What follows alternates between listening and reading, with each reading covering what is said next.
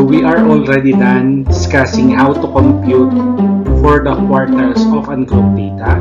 So in this lesson, we will be discussing how to compute the quartiles for the group data. So let's have an example. These are the scores of the students of G10 Pythagoras in a 40-item math test. So there are 50 students who took the exam. So we need to construct the frequency distribution table. So I will not be discussing the frequency distribution table in this lesson because we have already discussed it on our previous video. So let's now discuss the steps on how to calculate the first quartile or the lower quartile.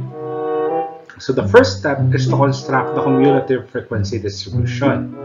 And then after that, you need to decide the class that contains the quartile 1 or the quartile 1 class.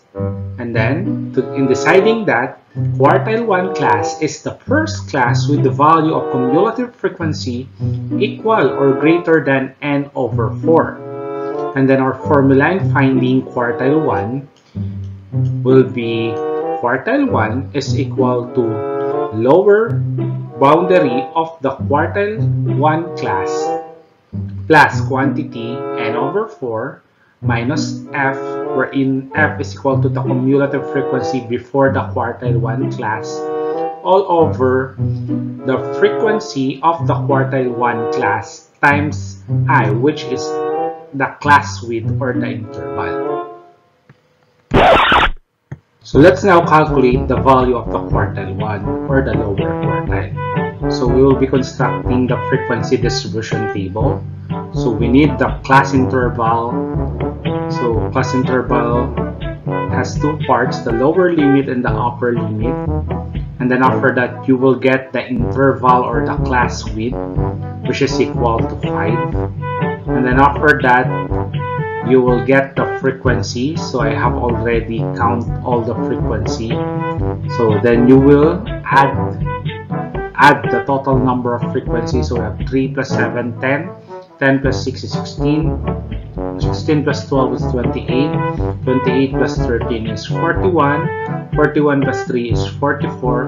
And then 44 plus 6 is equal to 50. So this will be the number of students who took the exam. And then you will get the class boundary. So the lower class boundary, so all you need to do is to subtract the lower limit, the value of the lower limit, minus 0.5. So 7 minus 0.5 will be 6.5. 12 minus 0.5 will be 11.5. 17 minus 0.5 is 16.5. 22 minus 0.5 is 21.5. 27 minus 0.5 will be 26.5. And then after that, 32 minus 0.5 will be 31.5.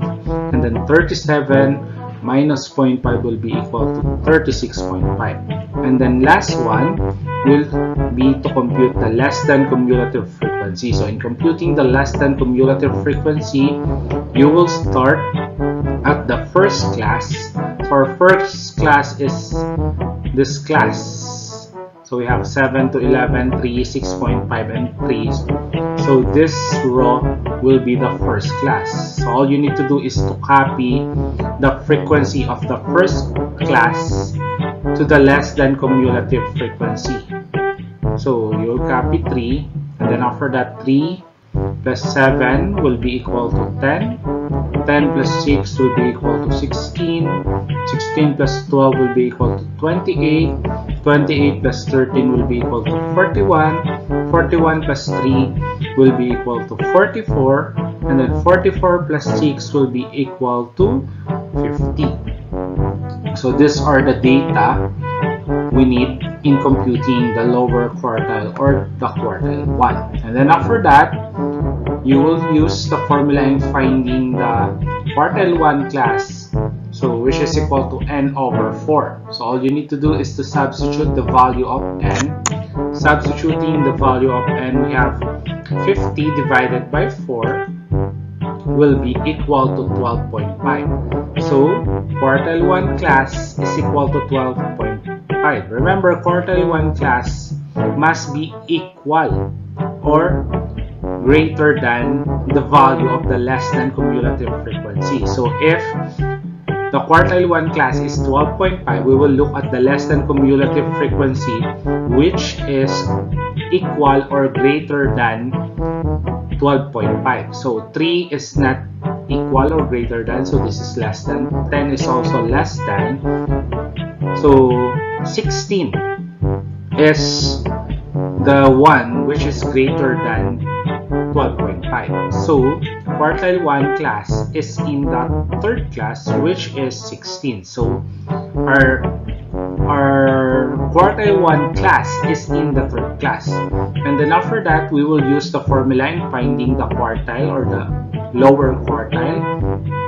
So we have quartile 1 is equal to the lower boundary of the quartile 1 class plus n over 4 minus f all over the frequency of the quartile 1 class times the interval. So we will substitute lower boundary, so we will look at the third class because it is the quartile 1 class. So here is the quartile 1 class 17 to 21, 6, 16.5, 16. So this is wrong. So the lower boundary, lower class boundary in the third class is 16.5. So all we need to do is to substitute this value in the equation or in the formula. And then after that, n will be equal to 50. So this one will be equal to 50. Then divide it by 4 minus the frequency before the quartile 1 class, or the less than cumulative frequency before the quartile 1 class, in which the quartile 1 class, the less than cumulative frequency of quartile 1 class is in the third class, which is equal to 16. So before, so meaning to say, the cumulative frequency before the quartile 1 class is equal to 10. F will be equal to 10 all over the frequency of the quartile 1 class.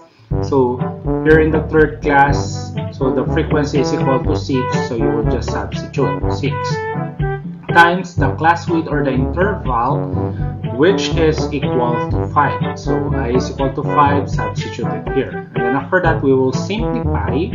Quartile 1 is equal to 16.5 plus 50 divided by 4 is 12.5 minus 10 all over 6 times 5.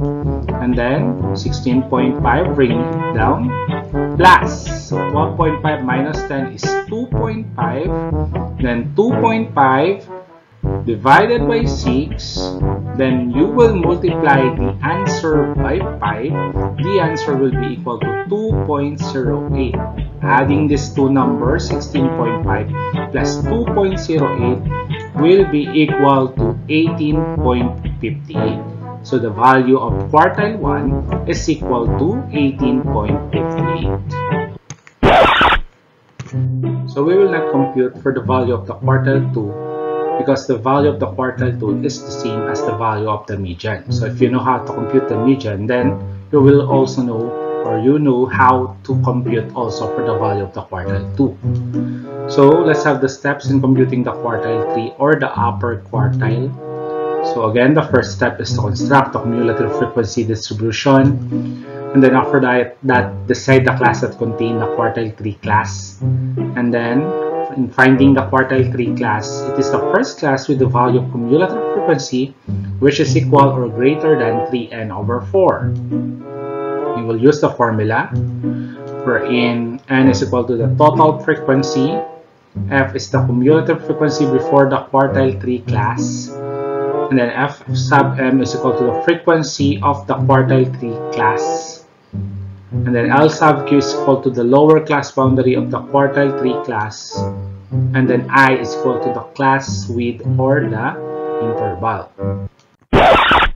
So let us now calculate the value of the quartile 3.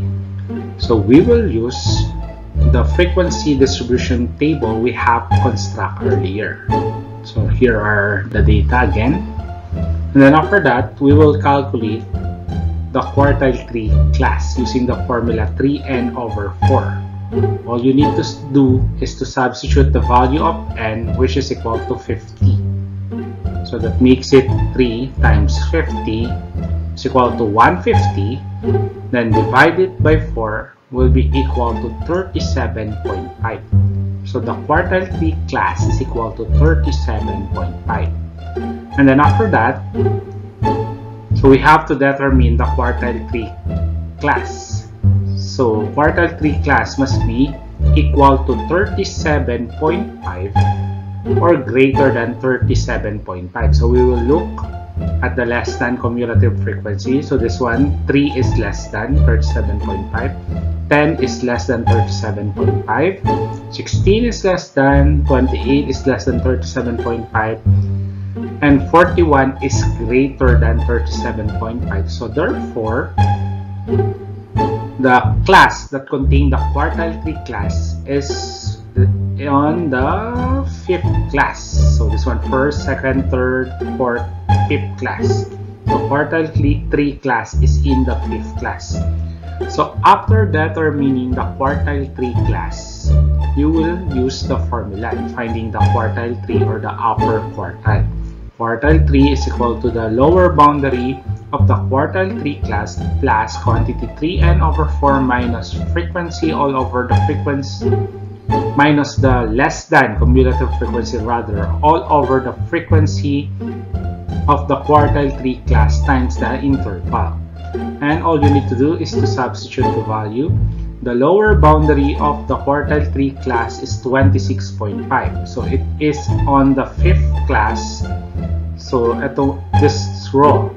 So you will look at the value of the lower class boundary on the 5th class, which is equal to 26.5. And then after that, you will substitute the value of n, which is equal to 50. And then the value of f is the less than cumulative frequency before the quartile 3 class.